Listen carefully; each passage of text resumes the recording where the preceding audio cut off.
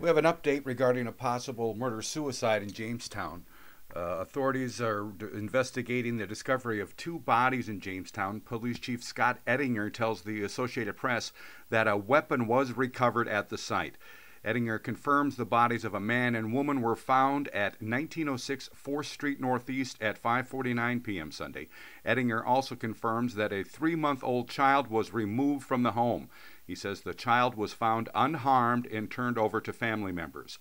Chief Ettinger says there is no threat to the general public. Ettinger declined to say what led to the discovery of the bodies, other than to say police were contacted by a third party. He also declined to provide any names because relatives are still being notified of the deaths.